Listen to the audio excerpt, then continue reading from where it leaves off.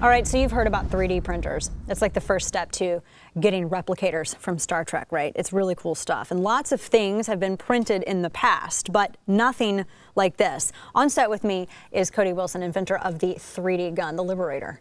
Now, as you can imagine, printable gun tech, you know, has gun grabbers up in arms, and so I've also brought Alan Gottlieb onto the program, founder of the Second Amendment Foundation, to discuss the legality of a printable gun. This, I want to start with you. This, Corey, this.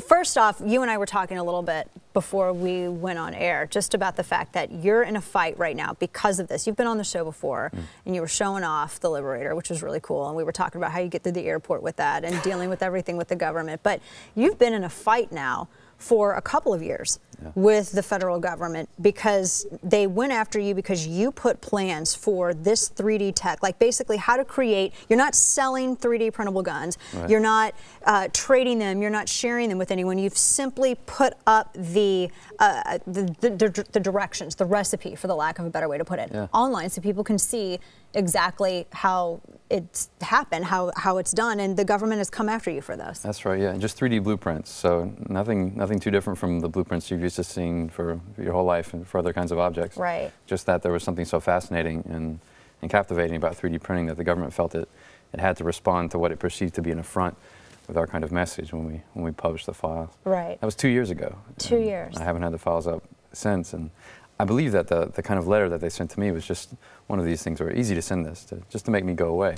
But I took it as a challenge, and now I'm back. And you're based in Texas now with your company. That's right, Austin. Yes, ma'am. That's awesome, because you were in Arkansas previously, yeah, and now you're here in Texas. I've had to go back and forth. You know, you run out of money when you fight the all-powerful federal government. But, yeah, exactly. I've gotten lucky, so. But the thing that gets me the most, and we're going to bring Alan here in a little bit. The thing that gets me the most about this, well, in addition to the fact that they're going after you for this, but they confiscated your intellectual property. They're going after your intellectual property, and you were telling me that they view that like that's anything related to firearms. They immediately want to assert their ownership over this, which to me, that's massive. I think that's the best way to put it. So one, I want to be clear, my company is nonprofit, and we publish our intellectual property into the public domain for the public to benefit from. So we don't claim the intellectual property ourselves. Instead, who jumps into the vacuum but the United States government, claiming that all the data that we generate from our private research and development is their exclusive intellectual property, and we have to ask them for permission before we can share it with the public. This is completely inconsistent with a country that claims to have both a First and a Second Amendment. Yeah, and even though, and what, it's like two things, because I was looking at a couple of different things here. So this is where I get confused even. So they're trying to say that, I mean, legally they can't stop you from sharing blueprints, but they're trying to say that after it's printed, that somehow like there's two different like regulations that are happening here.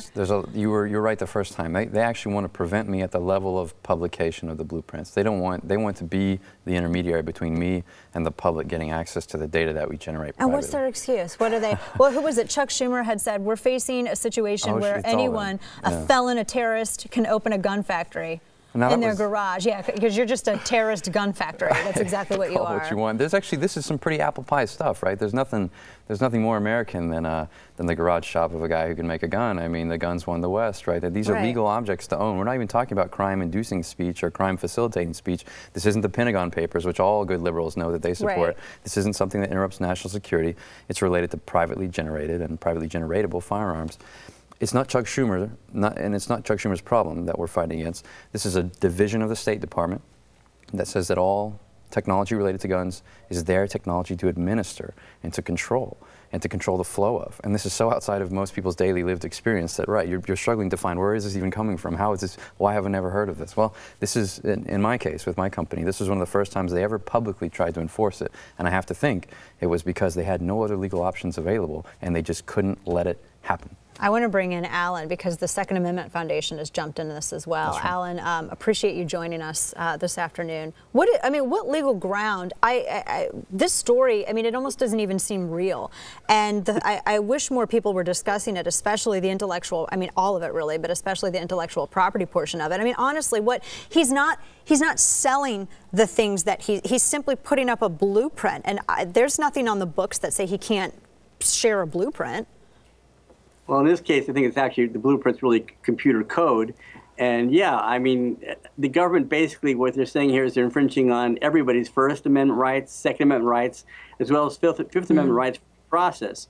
We'd like to take Cody's work and put it on the Second Amendment Foundation website so that our members, donors, contributors, and the general public can learn about it. We can't even legally do that under the government's regulations. And this has been going on, Cody v. the government, for 2 years now.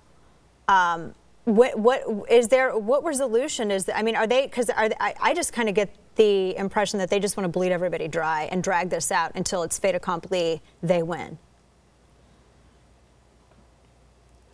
Well, actually, what I think happened here is the government didn't really think they were probably going to be sued over this. They thought that threatening Cody with the letter they sent to him would probably back Cody down. It just didn't work, and they are being sued over it, and I believe we're going to win. I hope you win, because I would love to be able, I just feel like, I mean, that's where, I mean, you can't stop technology, and ultimately that's what the government is trying to do.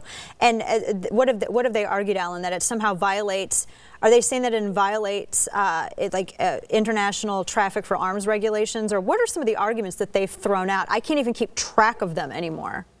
Well, that's the main one they're claiming, is that other people basically in other countries can, download this computer code and create their own firearm. I guess, somebody in Mexico could do this. So what we're saying basically is I think the government doesn't want Cody competing with the Bureau of Alcohol, Tobacco, and Firearms and Operation Fast and Furious. That's how silly and stupid this whole thing is. Quite frankly, improvements in technology should not be limitations on our Bill of Rights.